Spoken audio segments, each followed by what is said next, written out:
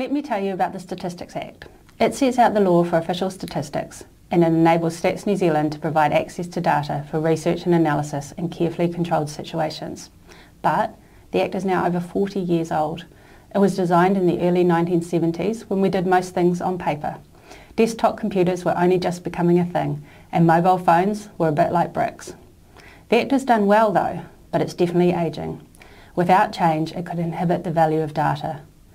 We need new data and statistics legislation that better reflects the world we live in today and that can adapt to future changes.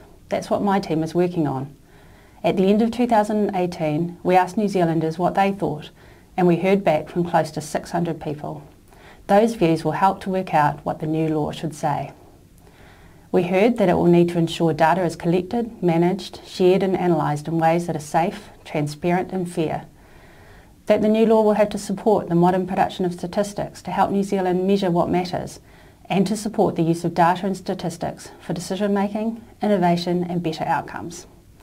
We also heard that it will need to enable government, iwi and Māori, business, NGOs, communities, all of us, to benefit from the trusted use of data through research and analysis.